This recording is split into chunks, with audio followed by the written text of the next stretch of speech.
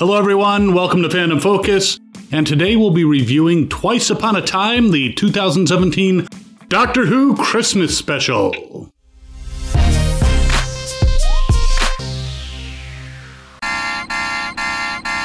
Hey everyone, I'm Maiden. And I'm the Doctor, simply the Doctor, the one, the only, and the best. Well, actually I'm Captain Kyle. Ooh. And as you can see, I'm a Doctor Who fan, May's a Doctor Who fan, and we just watched the Doctor Who Christmas Special. Pretty cool, wasn't it? Yeah. I thought bringing in David Bradley as the first Doctor, especially that initial scene where they showed the black and white and then it faded into the color with him, that was cool. Yeah, the transitions with him were pretty perfect. So that was a very cool thing, seeing 12 meet 1. And then they met an interesting captain from World War I. Spoilers, there was a second one. And what did you think when the captain appeared? I was concerned that since they had someone playing the first Doctor, that they would try to introduce the Brigadier, and he looked nothing like him. Which they didn't.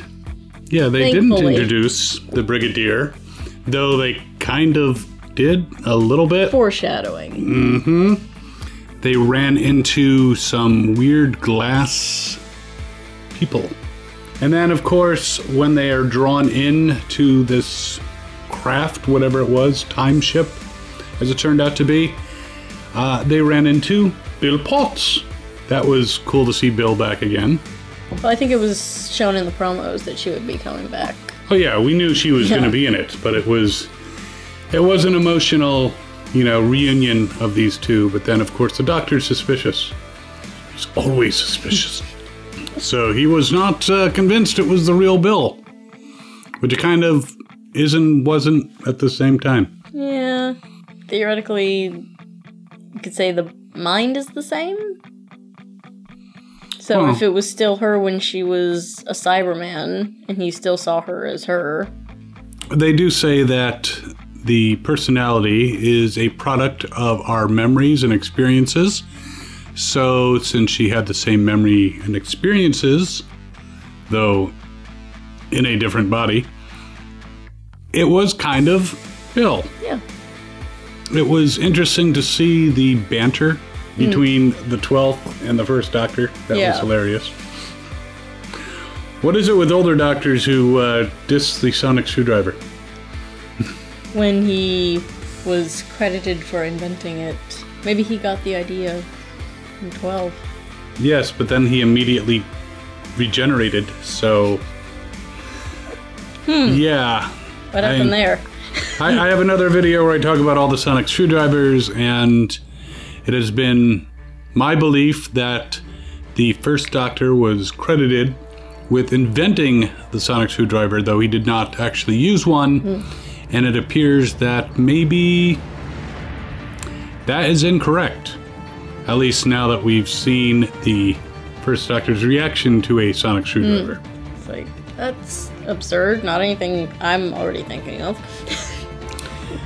But the Doctor still has the sonic sunglasses, which is kind of interesting.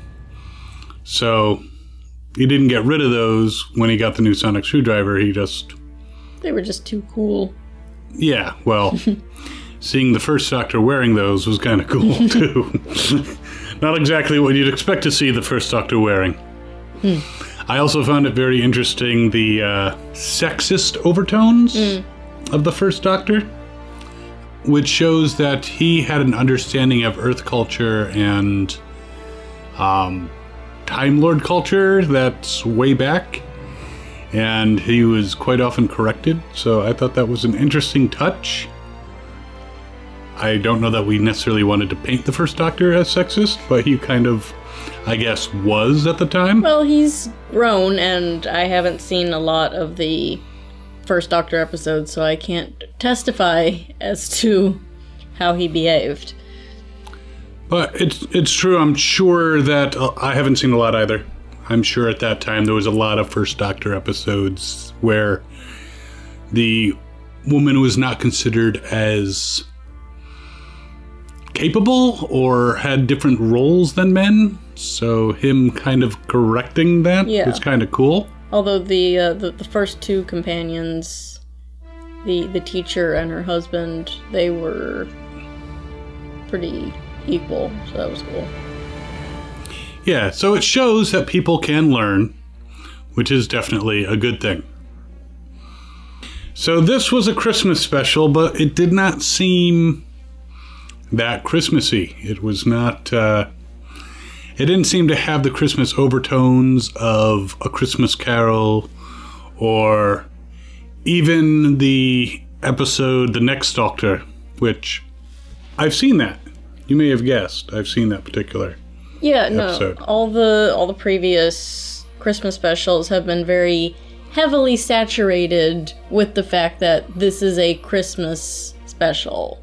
And it was mostly centered on the companions and their family trying to celebrate Christmas, but being pulled away. Or, of course, Santa Claus showed up. Yes. But this, like, it happened on Christmas, but it didn't feel like a Christmas story until the very end.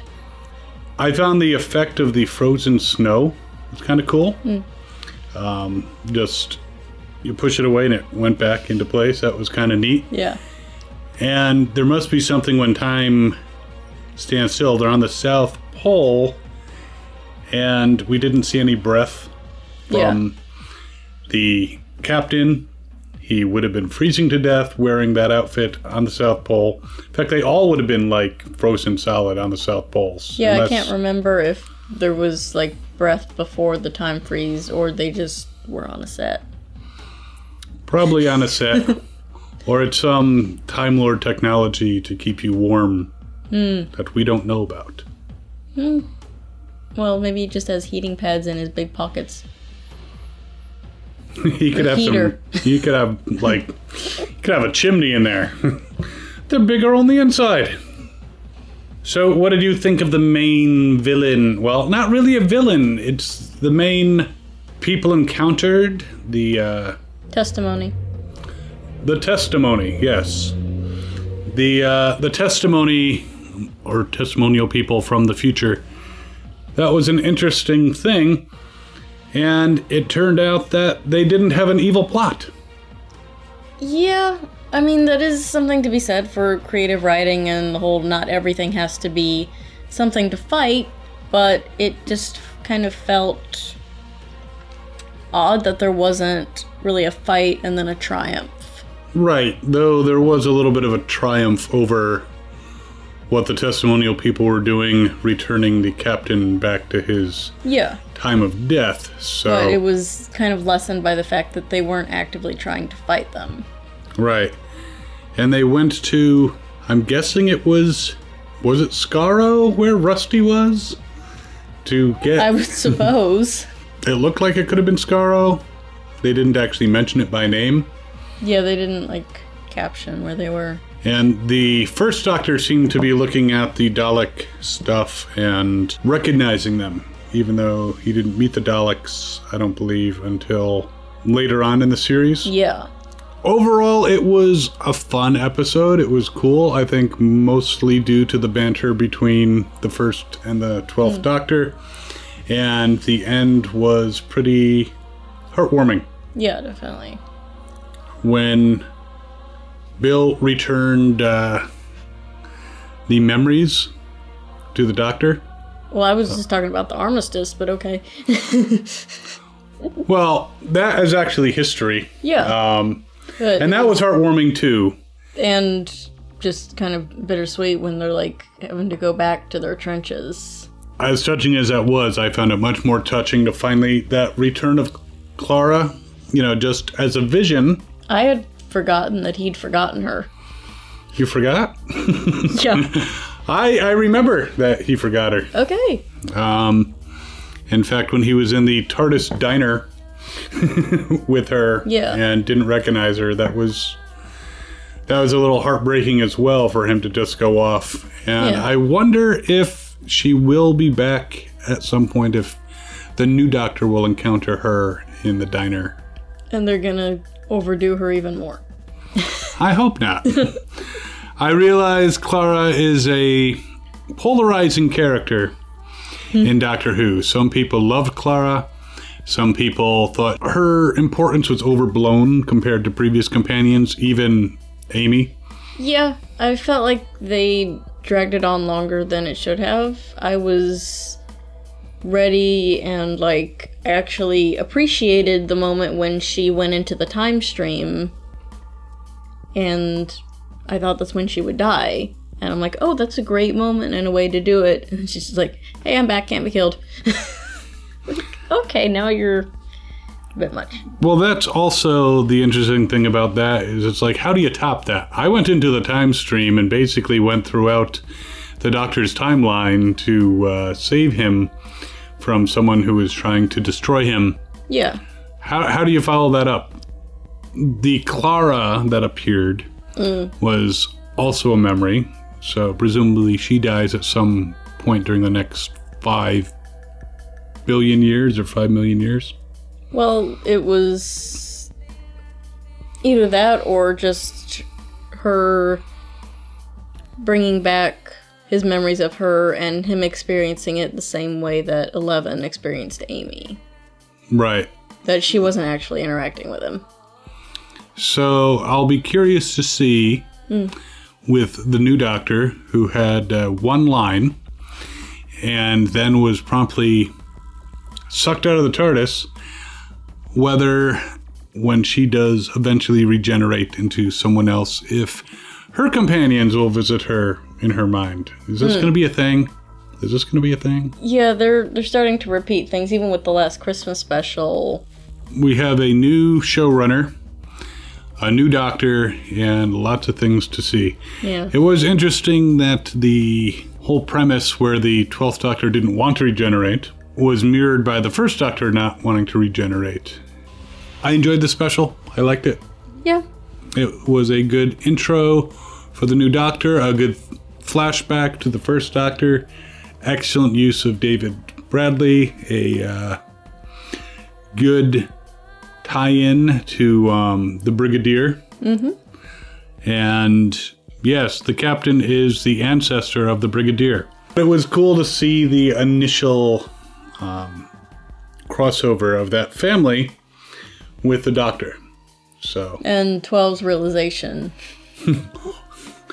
It's like, look after my family. Oh, he can pretty much promise you that. Yeah. That was a fun line. Lots of fun Easter eggs, lots of fun things talking about other parts of the series, which is... I do like that they're harkening back to the classics more. I mean, they always paid some homage to it, but episodes like this and just either showing things in the TARDIS or mentioning things, it's a really nice touch. I wonder how much of the set they borrowed from the now defunct Doctor Who experience. Is that what it looked like? They did have, I believe it was the original TARDIS console in the Doctor Who experience, which I luckily got to see before it shut down. And there's a video that I have showing all the wonderful props and costumes. Yeah, that might be there.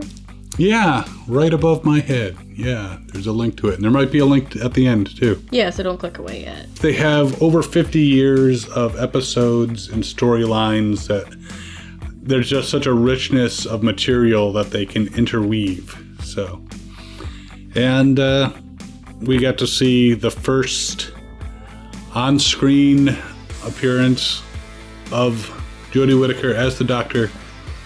It only took a moment.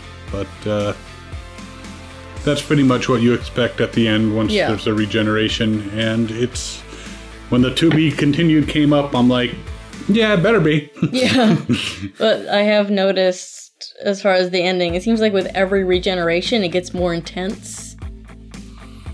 Like, at first, it just kind of was like a phasing. And then with 9 into 10, it was a little glowy. 11 was big, 12, and then, yeah. Yeah, 12 to 13. And as I mentioned, why do they keep regenerating? They know they're going to regenerate. Why do they do it? in the TARDIS when all that energy is going to fly around and cause damage. You know, land on an abandoned planet, go into the middle of the desert, something like that, step outside, you know, regenerate, then go back in. That way you're on the ground. But anyways, definitely enjoyed it. Loved throwbacks. Was a good special. It's not my favorite of the specials. Oh, yeah. But I thought a very solid Christmas special. Yeah, I just felt it was a great episode, but it's definitely not going to be one of the holiday tradition specials like the next Doctor. Which we'll be watching soon. Or A Christmas Carol is also a great one to watch because of the whole, you know, Scrooge type vibe and stuff like that. But an excellent episode, tied into Christmas and came out on Christmas, so it was technically a Christmas special, but it wasn't as Christmassy. It was the December special. There we go. The Festivus for the rest of us. So what are your thoughts? What did you think of the Christmas special? What did you think of the interaction between the first and the 12th Doctors and David Bradley, who I thought did an amazing job as the first Doctor? There's this comment thing down below. Use that. And we do have some other videos over here. There's a subscribe down there. A link to May's channel right there. So check her channel out. She's got lots of great videos. Happy Life Day. And we will see you out there.